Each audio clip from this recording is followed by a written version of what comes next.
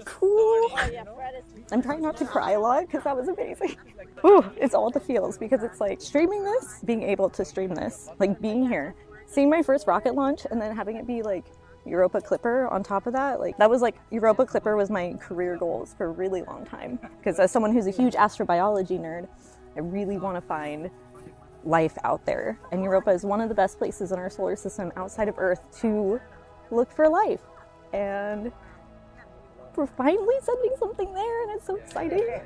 Oh, and we'll get there in 5.5 years. So now we have to wait.